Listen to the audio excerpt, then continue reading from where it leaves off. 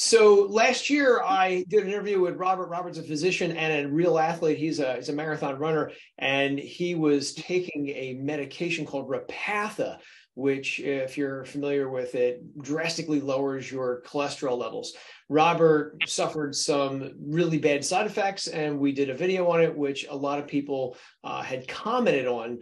So I wanted to do this follow-up video because people were basically commenting, how's he doing today? What's he eating? How's his cholesterol levels? Is he having any side effects? How long did it take for the pain associated with Repatha to go away?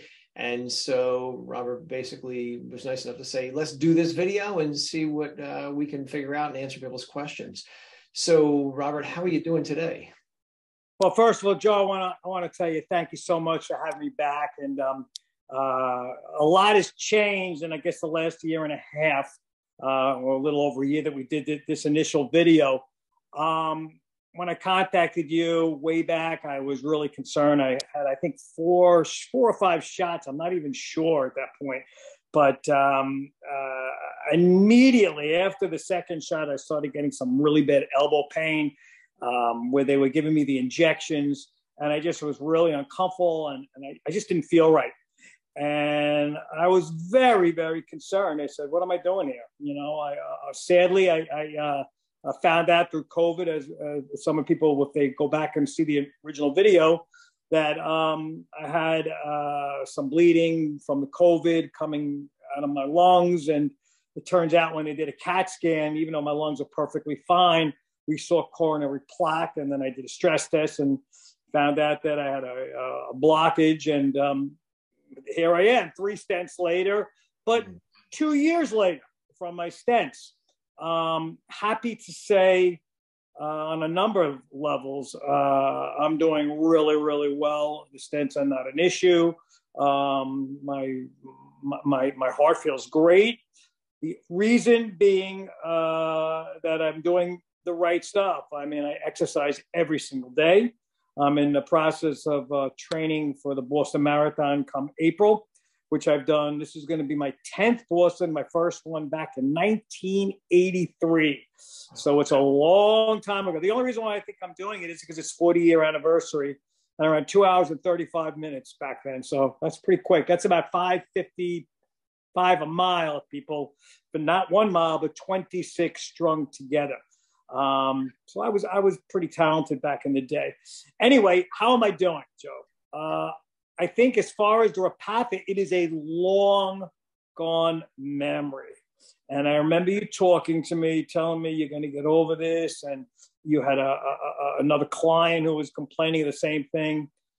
Ladies and gentlemen who are watching, if you go off the medication and you are feeling symptoms like me, muscle aches and pain, and just didn't feel right, it does go away, okay? I have not taken an injection in, oh, God, whatever it is. It's over a year now, and I have no intentions of ever taking any of those injections ever again, or any of these type of lipid injections, because I'll tell you something. My cholesterol with low medication, and what am I doing? What do I mean by low medication? Well, I take Crestor or Rovastatin, which is everybody knows about that pill. But here's the difference with that. I really, really fought to take it. And my cholesterol without it, I believe my last numbers that were taken before taking Crestor was like 189, which is below normal. Okay, which right in the normal range. My triglycerides, I think, were 80, which is very good. This is on no medication. And I think my LDLs were like in like 105, 110, just above optimal, but not for a stent patient. And my cardiologist says, listen, you want to be back in here? You want to have more stents? I go, no. He goes, you are a genetic former. And I saw some people online. I looked up the old video, and some people say, how could he have an 800 calcium score, and he eats well. My cholesterol is probably better than most people that are walking the streets. I'm 140 pounds. I'm 5'9", 5'10". I'm a stick, and I have always eaten well. Okay. So it's not what you eat. It's what the body is able to clear on the cholesterol level. My body is not what they want optimal. It's good, but because I'm a stent person that has 3 stents in his LAD Widowmaker, they want me well under 100. So Rovastatin or Crestor, I'm taking it now. I'm not going to talk about it because I don't want to tell people what to take, but I'm on a very, very low dose, having no side effects from the Crestor. I saw a couple other things on there, as far as, his doctor must have been out of his mind to offer that. Well, no, he wasn't, because I fought taking anything. And he gave me these, back at the time, a little over a year ago, he says, if you're not going to take a pill, then I'll give you the injection. And I said, I don't know about injections, but he goes, oh, it's great. You only have to take it every 2 weeks. And in that respect, you won't have to think about taking a pill. And you get the shot and you're done. Well, you know what? I gave in. It's overkill. And I always say it's kind of, I think I said in the last video, it's kind of like trying to kill a fly with a cannon. Yeah, it was overkill. The person who made that comment, I never should have took that drug because my levels were not bad. Right. But I was so resistant to the oral medication, which I'm not anymore. And I'll tell you, only because I'm not having any side effects. Crestor is the gold standard, they say, for oral medications, Lipitor or Crestor. I'm really cautious. I'm following what the doctors are telling me because I really don't want to wind up in there again. And so far, so good at this point. I'll leave it up to you, Joe. I mean, I would say right now, from when we talked, I'm doing great. I don't have any pains, no muscle issues. Like I said, I don't even think of Repatha anymore. But for the people that have been taking it, I think this is more of an awareness to the population who were put on this, and someone who got off it relatively quick. Life is better if you find any side effects or something that doesn't seem right. Tell your cardiologist, because there are options out there, and this is one that I have since discontinued, obviously. And I'm now going to stay with the Crestor because my numbers have gotten much better. My LDLs are under 100 with a very low dose, and my cholesterol is doing really, really well. I think I'm in the 140s. I've dropped on that. My HDLs are close to 70. So, but that's from athletics and that's from running anyway. So I expect that to be good. And my ratio is really, really, really good. So life is really improved. Repatha is gone in my mindset. And I'm so glad I met you and that we did this video, because I think it's really something that people need to hear. And anything you want to add, Joe, you let me ask me questions. I mean, yeah. Well, I got to thank the person, who actually I knew who took Repatha, and I saw what he was going through, and that prompted me to write an article about it on my website. And then, other people had, reached out to me eventually and said, hey, this is the same thing happening to me as well. And then we ran into each other, and, you were nice enough to do a video. I'm curious, for those who may not have seen the original video, which I will link to if they want to see, how many shots of Repatha did you take, and when did the muscle pains first begin? Well, I think it was either 4 or 5. It's been so long. And initially, I think it was within the first one I took, didn't really feel anything. And then, by the second one, 2 weeks later, then I said, my elbow's really bothering me. He was giving it to me in my deltoid, on my right deltoid. I'm a natural lefty, so I said, I'll take it in the right arm. I did not want to go into the thigh or the stomach. I said, do it in deltoid if you could do it there. And it's interesting because right by the second shot, within a month, I was having incredible elbow pain, like tennis elbow, to the point that, I mean, I couldn't even straighten out my elbow. It was so bad. So I really believe that it leaked into the elbow joint. And I had to go to an orthopedist, and he had to give me a cortisone shot. He said, listen, you're doing, anything unusual here? He goes, well, I do work out 3-4 times a week in the gym for my running to stay fit. So I do some working with my arms, but not to the point that I've never had an issue.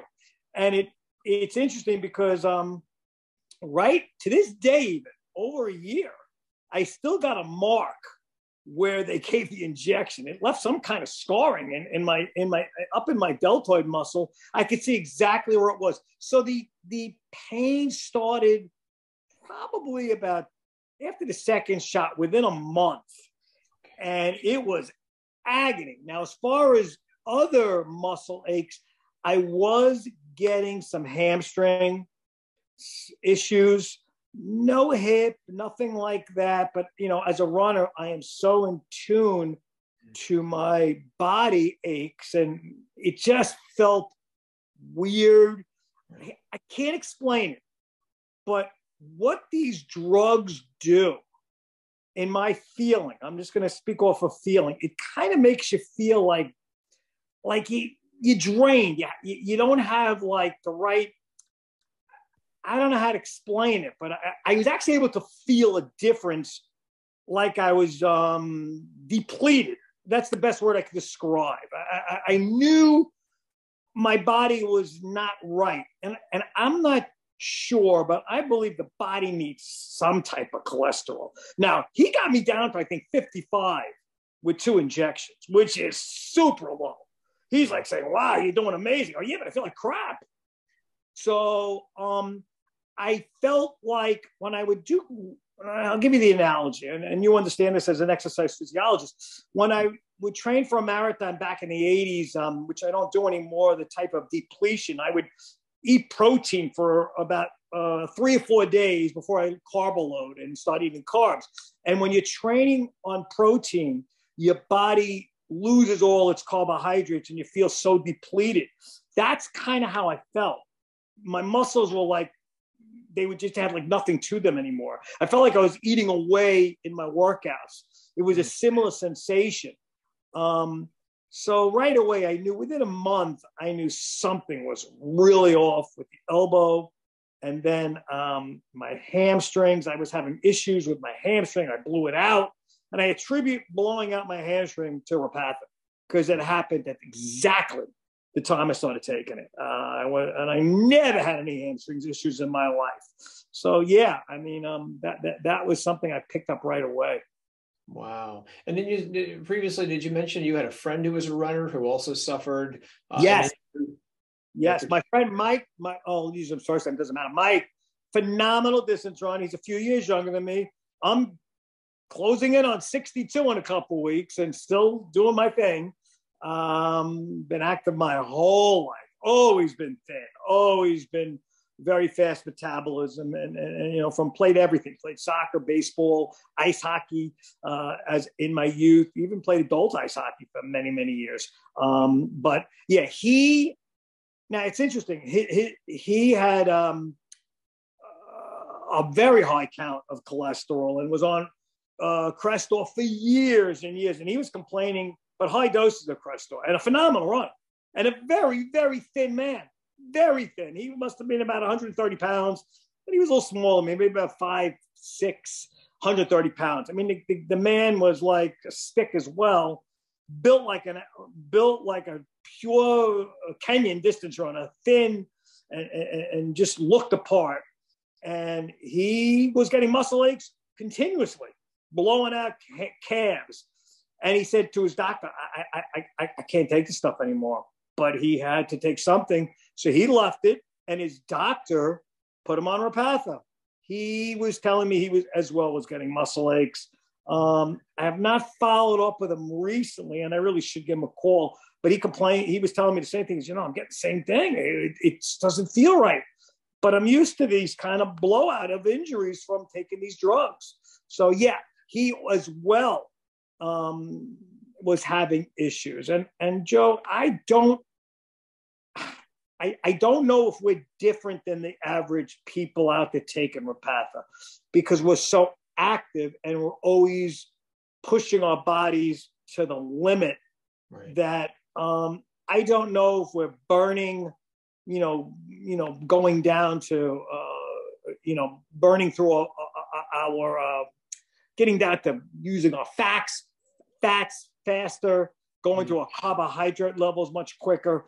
I don't know, really. I'd like to get a study on athletes taking Repatha, because I don't know if there's, been any studies along those lines. Maybe that's something you could introduce or ask people, any athletes taking Crestor, taking statins, real high level athletes, not just, I want to get to the high level people to see what they're going through. It's an interesting question. I don't recall seeing any athlete Repatha studies out there. So absolutely, if there are any real athletes watching us on YouTube or listening to us on the podcast, definitely reach out, let us know what happened. I don't know. And as you know, most clinical studies are not involving athletes anyway. So my guess is the makers of Repatha probably didn't recruit a lot of athletes specifically. So I don't know the answer to that.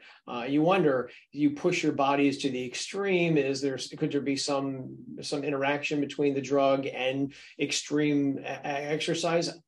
I don't know. Maybe I couldn't say at this point. I don't think anybody could. So it's definitely something that's worth future research. I think by being, listen, every time I go out and I run, I'm putting my body through intense work. Okay. So I remember when I had my initial stress test, my cardiologist said, well, after they saw coronary plaque on the CAT scan, he goes, have you ever had a stress test? I go, oh, maybe 20 years ago. Because Doc, I run the Boston Marathon every year. I go to the track. I'm doing intervals that, like, whatever you can do to me, I do stress tests every time I go out and they do a workout. I mean, a hard workout. And anytime I run a 5K race, that's a hell of a lot harder on my heart than what you're going to do for me on a treadmill. I mean, that's easy. Okay. And he said, yeah, but we're going to do it differently. We're going to look at your arteries. We're going to inject a dye in there. So we're going to see what's going on versus going out. The actual treadmill is only part of it. And he was correct. I mean, I found I went into ischemia when I was getting up in the high levels. I don't want to go into whether I needed the actual stents or not. I'm assuming I did. They saw it 70% blocked. But Joe, as I said last time, ironically, 70% is right where they'll start doing stents. And I had no symptoms. That was the crazy thing. So it is what it is.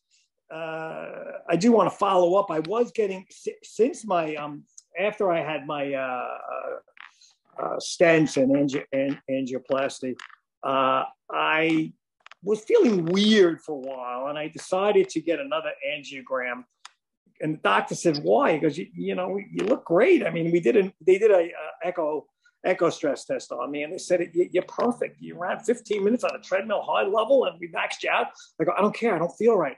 Did I get restenosis?" And restenosis, for anybody who's listening, with people who have stents, within the first 6 months to a year, sometimes the stent closes down and you get the same type of a problem that symptoms that people had. I had no symptoms prior to my stents. So they went in there this time, by the way, so anybody, it's a whole other discussion, but Joe, it kind of goes along with what we're talking about. If there are people there that have had stents, they did the first one to my groin, which is horrible. I was just not comfortable because I couldn't do anything for like 4 or 5 days. I sore, black and blue. The next one was done in my arm. I requested that. They went right through the radial artery. And the next day I was out running and it was like nothing. And when they went in there, they said to me, your stents are so well done that your artery is not restenosed. It looks phenomenal. It's wide open. Whatever you're feeling could be in your head. I don't know, but you got nothing to worry about. And they checked the blood flow. They said it's perfect. So I have no restrictions. They say, but if you do feel something, let us know. We got to check you out. but go about your business. You're a model patient, and just do what you're supposed to do. But they keep on telling me you must take a cholesterol lower medication. And Joe, I want to elaborate a little on that, because being a physician, I should have been more informed. But being that I never really thought about cholesterol as an issue in my life, it's not that they're afraid the stents are going to go bad, because they're not. They're beautiful. In fact, they're so well covered now in the LAD artery, widowmaker artery, that only a cardiologist could tell that I had stents. You can't even see them on the pictures. He said, your artery is better now than it was when I saw it a year ago when I was taking it. It looks so good. So, but here's what they're afraid of.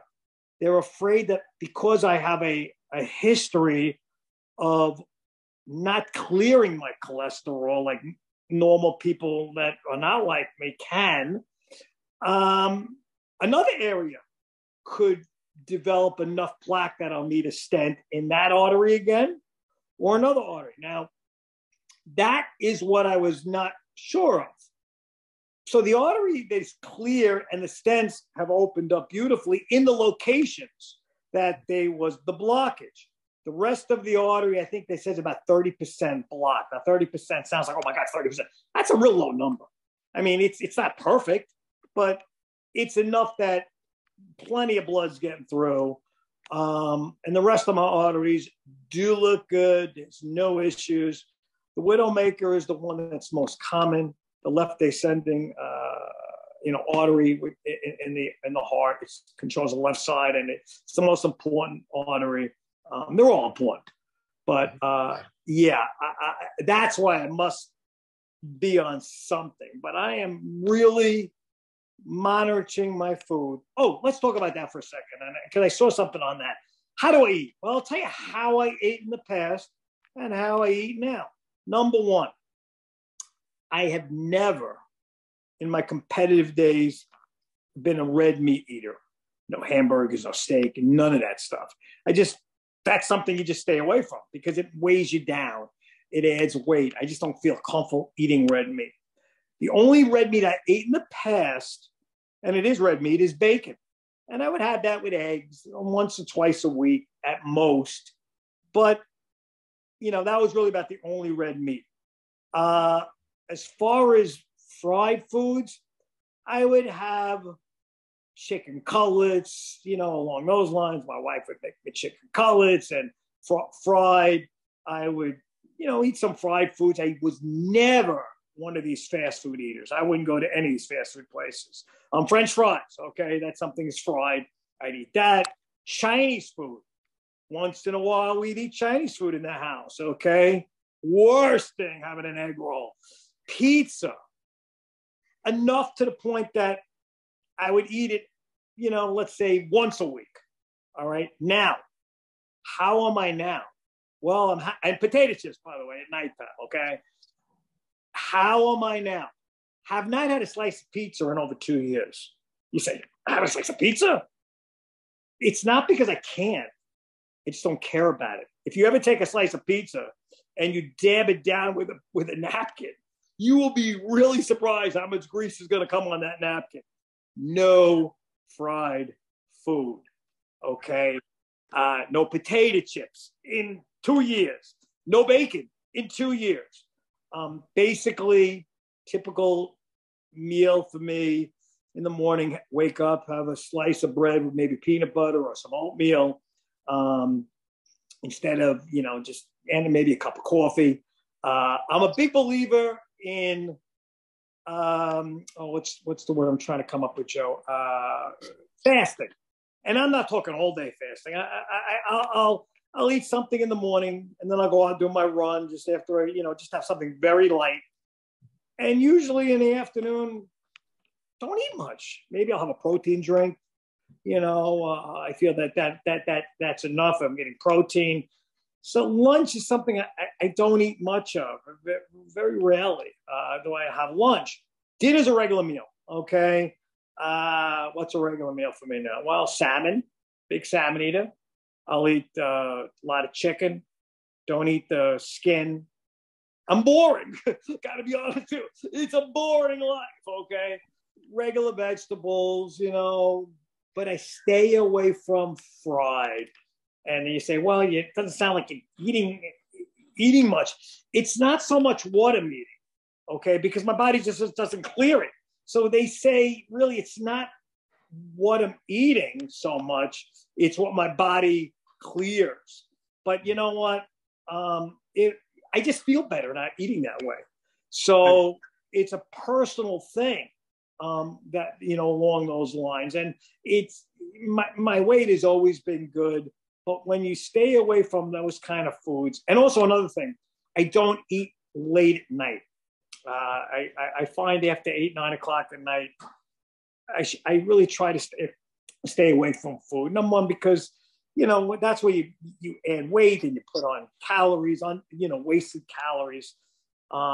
So that's something. It's just become a personal thing that I've done. And because I'm an athlete, athletes are always cautious of what they want to put into their body. And big vitamin taker.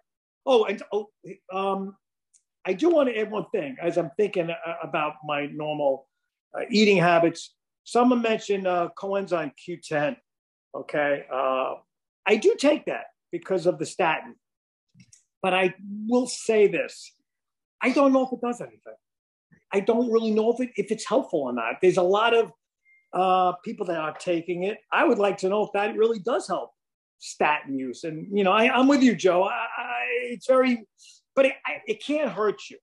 It can't hurt you. It's a fine nutrient. The research on CoQ10 and statins is, again, I'm waving my hand back and forth for those who can't see us, is iffy at best. I've seen some interesting research on vitamin D reducing muscle pains with statins. Yes, I did see you mention that. But if you're not having any problems, I wouldn't worry about it. And yeah, and I wouldn't say you're boring, because I'm sitting here as we're talking, and I got a thermos. I got a big thermos. This is filled with a big smoothie. I even put lima beans in my smoothies and broccoli. And I got some protein powder, because if it tastes like chocolate, I can drink it. And then over here in this other thermos here, I have green tea.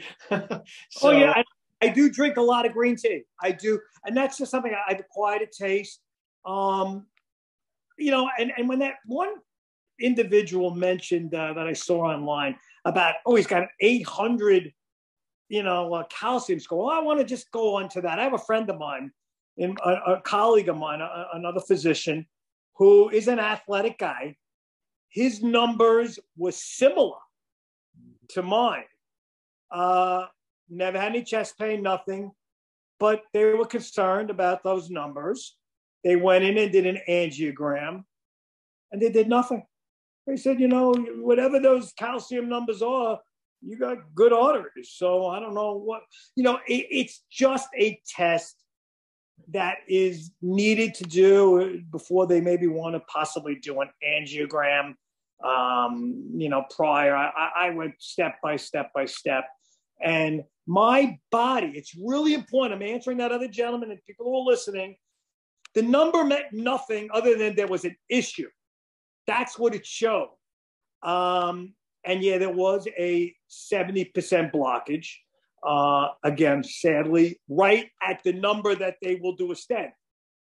And, we'll never know if it was 60%, because that's not really done with a machine, Joe. That is actually done by the doctor. He does these cardiologists, interventional cardiologists. They do thousands and thousands of these procedures, and they're eyeing it. They're putting in the gauge, and they say, well, it looks like it's about 70%, 80, and only because I had no symptoms, that's where it becomes a question mark. Usually people go in and get angiograms. Oh my God, I don't feel right, doc. I can't breathe. I'm shortness of breath. I get chest pain, and that's when they go in, they do an angiogram, and they find 80, 90%, 100% blockages. And, they catch these people right before they have a heart attack. Or sometimes they actually have a heart attack, and then they got to stent these people. So I remember my cardiologist just saying to me, you're one of these freaks. You're thin, you run every day, you run marathons. And I'm not talking about just finishing a marathon, people. I mean, at 60, I ran a 3:22 Boston Marathon. That's 7 minutes and 45 seconds a mile. okay, at that age. So some people in their 20s can't break 4 hours. And I'm not knocking anybody. I'm just showing the level of ability of training that my body goes through. Yeah, I mean, it is what it is. You mentioned earlier that you're just not a good clearer of cholesterol. Right. And I'm sure someone's going to ask, what is your HDL level? Because everybody knows HDL is the good cholesterol. It it clears excess cholesterol. That's a great question, Joe, because HDL is really good. My HDL runs anywhere between, I've seen it as low as 55, which is not low, and as high as 70. I'm probably in the 60 range. When you do your blood work, they have a formula where they look at the HDL, the LDL, and the cholesterol, and it comes up if you're anywhere in that 3 ratio, 3.0 or better, that 3.5 or better, actually, you're considered safe. I mean, I always fall in that. The problem is because I have stents, they want that LDL. They don't care so much about the HDL. They could care less about that. For me, they want that LDL at 70. But if they say to me, if you get under 100 consistently, that's fine. And I think that's what without medication, I was hovering 105, 110. Again, for someone without stents, normal, very normal. They won't even consider it a problem if until it gets to like 125 or higher, 130 or higher. But because they found the blockage, they just want to make sure that I don't wind back in there with another angiogram or some more stents in the future. I think someone else on YouTube at one point asked about your lipoprotein A levels. Did you ever have your? Yes, I did. Prior to the first angiogram, they did a test. They checked everything, and they saw, I think it was at number 6, which is way within normal limits. So Joe, it's taken me down a little bit of a bad path now, because I never, to this day, I'm not even sure I needed the stents, but I have to assume there was a blockage. There's no doubt there was a blockage. There's 100% there was a blockage. How much of a blockage? Was this done for preventive measures? I think in reality, it's too late. I can't go back. It is what it is. I do form or retain cholesterol in my bloodstream. It's no doubt about that. It's not crazy. It never has been crazy. But over a lifetime of, of genetically being a cholesterol non-clearer, I'll say, genetics, people, genetics. Right. Me, genetics, because I am not your norm. There are people that are 100 pounds heavier than me and probably have cholesterol that might be equivalent to mine or better than mine without medication. So sadly, it's in my family. My mom died of a heart attack. I think I talked about that last time. She made it to 80. She had a heart attack. Thin woman.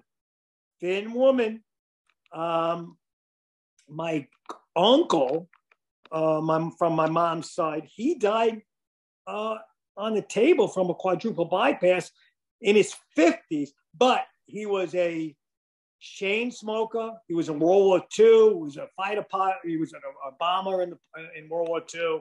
In World War II, going into Germany and dropping bombs. But he was a chain smoker, 2-3 packs a day, and it's all from that. And then he died. He back in the day when he had that heart attack, they were just starting out with quadruple bypass surgery. So it's a very, very long time ago. It's in my family, sadly. Yeah. You had mentioned, and I forget the answer in our first conversation, the half-life of Repatha. Because one of the questions people ask me a lot is, how long until the muscle pain stops? And the half-life is the big thing to look at. How long does it take for half of the drug? Big question, Joe. And this has to do with Crestor as well. And I'm not going to tell people how to take Crestor. I don't want to go down that road because I don't want to be telling people what to do. Talk to your cardiologist if you're on it, or if you're on any statin, what you should be doing. Okay, I have my own formula, but the half-life is critical on any drug. Repatha stays in your body with one shot. 50, I believe, if I remember correctly, 50% is gone in 2 weeks. So you're supposed to take it every other week. So it's still 50% is still in there. So every cycle, it goes down 50%. One injection will stay in your body. And don't call me on this, people, but I try to do the math because it goes from 50 down to 25, then down to 12, then down to 6.5, then down to 3%. For it to be cleared completely, 100% out of your body, it's about 3 months. So you will still have some of that Repatha in your body. And ironically, it took a number of months to clear my body. It really, really did. And that's when the pains went away. Now, rovastatin, for that matter, is a very strong statin. And a lot of cardiologists love it because it works so well. And that half-life is as well a long half-life. So I'll just tell people, don't talk to your cardiologist. Don't take it from me. But rovastatin will stay, or Crestor, if you take a pill on Sunday, let's say, Monday, it's still very much in your body all day. Even on Tuesday, it's still doing its thing. So, in fact, I'll just bring this up. When they told me when I started up, they said, take it once a week. They take it twice a week. See how you feel, because it's a very strong statin. And I will say, for me, it's a water-soluble statin. Not to get too much into that, Joe. Lipitor and Crestor are the two big ones that everybody seems to be on. There's a lot of others, but those are the two main ones. Lipitor, it's a fat-soluble, so it's a little different. The body clears it a little different, where Crestor leaves your body as far as it's metabolized differently than Lipitor. Not to get into the physiology aspect of clearing of the drug. But for me, Crestor is the one that I chose. They wanted me on it. And there's no wrong or right. It's like, so do you want to drive a BMW or do you want to drive a Mercedes? They're both high-end level automobiles, and they're similar in that respect. It's just that, which do you like? Which does doctor like? And, so that's really a personal doctor decision as well as a patient decision. Somebody had reached out to me who had taken Repatha and said that soon afterwards, she started getting really, really bad runny noses. Yes, that is one of the side effects. That runny nose, I feel like flu-like symptoms. If you go to, look, one thing I will say, people, about any drug you take, okay? Don't go to the PDR. As a physician, I'm one of these people, let me look up the side effects on this. And when you know, a little knowledge is not always so good. Trust me on that one, okay? But yes, that is one of the side effects. It does sometimes create flu-like symptoms. Runny nose is one of the things. You know what? It's one of those crazy drugs. But I will throw something else out along those lines. That all of these statins, and even though Repatha is not a statin, it goes on another class of drugs, which, again, that's why they don't call it a statin. It goes through it clears it through a completely different pathway in the bloodstream versus in the liver. But these drugs potentially can cause diabetes. Mm-hmm. That's one of the fears. Raise your blood sugar. That's one of the fears, being that my mom had diabetes, latent diabetes, not late in her life, and she was on a diabetic medication. And a lot of people that happens to. My A1C, I think someone's asked me about that, is within normal limits. I'm good, okay? I'm not really worried about diabetes, only because my mom had it. I don't eat a lot of sugar. I'm not a big cake eater. I try to listen, you got to live your life, but I don't eat ice cream and all of this stuff on any major regular basis by any means. By exercising, I'm clearing a lot of the glucose out of my body anyway. But because of the way I eat, I don't eat a lot of carbs. Like people were saying, I saw one person say, "Oh, he's a runner, so he must eat a lot of carbohydrates." And that's a different type of that turns into sugar in your body. Okay, and there's simple carbohydrates and there's complex carbohydrates. That's for you to put maybe another lecture. Yes, sucking candy is one type of sugar, and eating a piece of bread will turn into sugar eventually in your body. And that's a different that's a different type of, that's a carbohydrate that becomes sugar. All carbohydrates ultimately become sugar, but there's different ways the body will metabolize it and look at it. Okay, I am not really a very big carbohydrate eater. Yeah, I eat my pasta before a marathon, or if I'm going out to do a long run. Let's say if I'm going to run 15, 16 miles the night before as a training run, I'll have maybe I'll tell my wife, yeah, make me some pasta tonight because let me get a little extra carbs for them. But it's not like on a regular basis. I'm more of a protein eater, actually, Joe. And that's part of, because I want to stay away from the carbs. Mm-hmm. Interesting stuff. Somebody had reached out to me and said that when they took Repatha, and I've seen this myself in the person I personally knew who took it, the muscles would just start jerking. I mean, out of control, just like, I think the term was myoclonus, or just involuntary muscle twitches. Did you experience anything like that? No, I just felt initially with the arm was the first sign. I was getting this unbelievable. I mean, to the point, ladies and gentlemen, I could not straighten out my arm. My arm was like locked. It was frozen. I mean, literally, like I couldn't extend my arm. And it was where the injection was given, right in the deltoid, just above the elbow. And I know it leaked right into the joint. Yeah. And it had to be doing something in there. I mean, I'm getting 2-week doses of high medication into an elbow joint. Okay. So, I felt like I needed, this thing, if even after the cortisone shot, it took like a good solid week to start feeling good again. But once I stopped doing that Repatha, once I had my cortisone shot and I got rid of the Repatha, the elbow feels great, feels fine. So I know it's from the Repatha, no doubt in my mind. Mm. So you come in contact with more physicians than I do.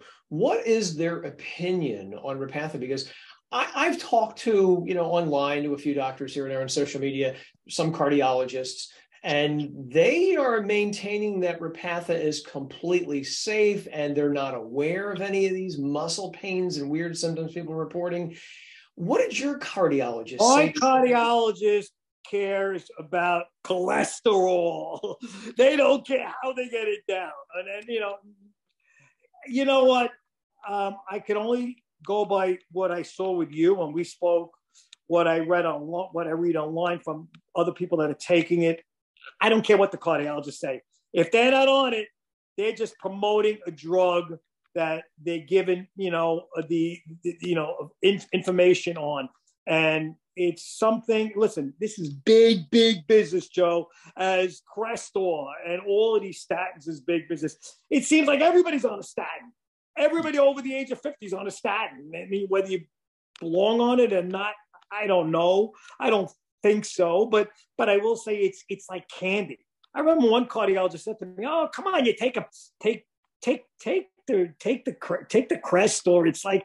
It's like nothing. It's a pill a day. You take a small dose, and it'll help you out." And I fought it so hard, but the diet wasn't enough, so I gave in. I said, "You know what?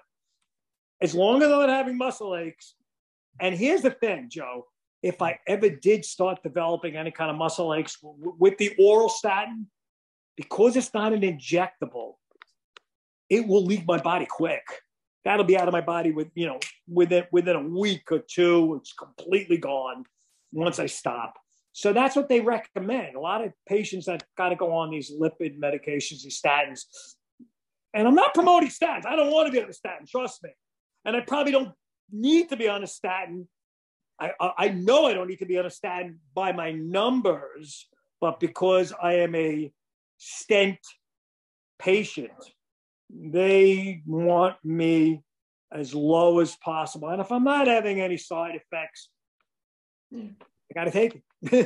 It's because of the inflammation. And that's another thing that I saw someone mention. It really, the LDL or cholesterol, my problem is really inflammation. They want my arteries not to have any inflammation. And that's all, we're going to go down a whole other discussion on that. But yeah, it's all interconnected. Have you had your CRP level measured? Your C-reactive protein? I did. I think, and here's the thing. It's usually on the higher side because of me, and I'll tell you why. Because of my marathon running and my training. I'm not your average Joe out there. If I'm doing, 8 to 10 miles a day out there on the roads and pushing my body, and I'm always dehydrated. That's a problem I have. Because of that, I have gout issues, which I've had for 30 years, and once in a while I get a gout attack. But that is, my gout is related, being that I'm always dehydrated. And my doctor's saying, drink, drink, drink, and drink. And I'm just a camel. I don't like drinking. It's like, but that's a person, and I'm trying. I'm doing my best. But in the wintertime, it's not as common.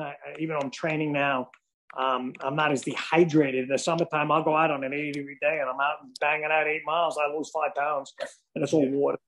Yeah, exercise, obviously is usually pretty good for lowering inflammation, but there's always going to be that U-shaped curve. A little bit of something's good, an awful lot of something could raise inflammation. So that does make some sense. I get that. So this has really been interesting. Do you have anything else you want to say to people who are taking Repatha, or maybe physicians who are watching us right now because they've heard their patients say they got these muscle pains and they have never heard of this before? Do you have any closing thoughts or words of wisdom? No, you know what? Yes, I do. And here's the bottom line. Medication, if you need to be on medication and your doctor says you should be on it, do your homework, do your research before you do anything, number one. That's the most important thing. Number two, with on a personal level, from what I'm hearing from other clients, how I found you, some of your clients who complained about this, it's very individual. Some people say it's the greatest drug in the world, okay?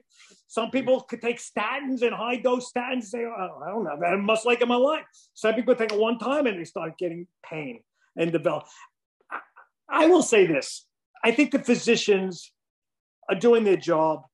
They get a rep come in. The reps they get trained within in 2 weeks of taking a course, and then they go out to all the doctors and they promote a drug. They're not doctors, these reps, most of them. Some maybe are to some extent, but they're selling a product. They're out there trying to push a drug. And whether it's Repatha, there's another drug like Repatha out there. Let's not get into it. It's another injectable. Some people, but they're very similar. This is big business drugs. It is any drug.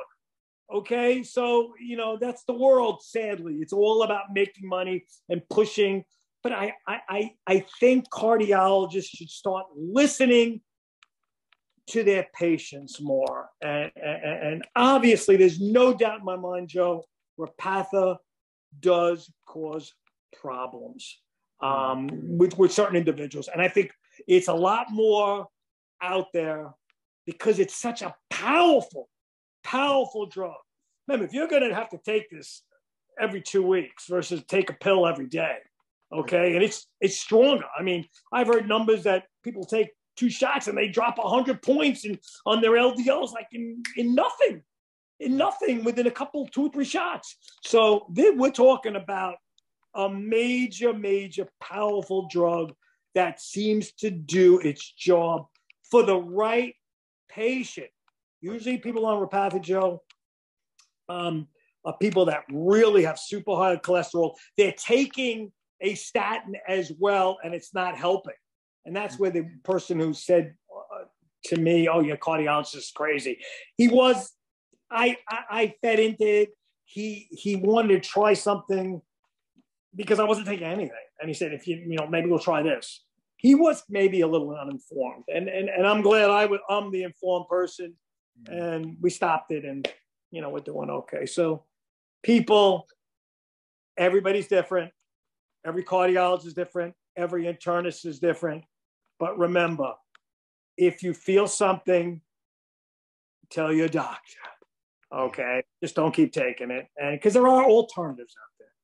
There are, and we're not bashing Repatha here. There are some people, I'm sure most people don't have any side effects whatsoever. And you mentioned the other drug, which I can't remember its name. I can't even pronounce its name. It begins with the letter P. And some people have told me I got off Repatha and I took that other medication and all my side effects went away. So it's very strange how some people will have debilitating muscle pain. I remember one physician who told me he thought he was going to have to retire. The pain was so bad. Yeah, maybe tell me that. It is. I felt so bad for him.